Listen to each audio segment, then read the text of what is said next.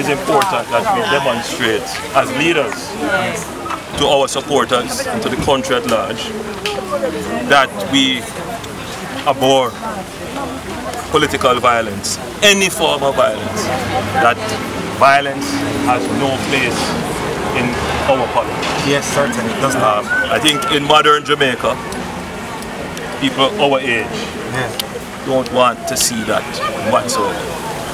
And people from previous generations who went through it and experienced it definitely don't want to see it either. Jamaicans don't want to see violence in our politics.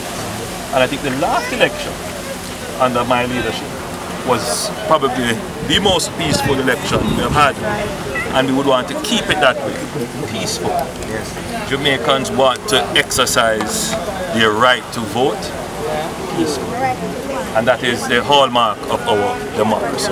We are a democratic country.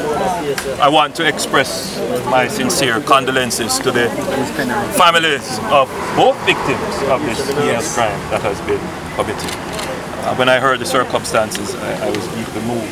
I must say to you that the putting up of flags really is old-time politics. That kind of thing we should try to avoid.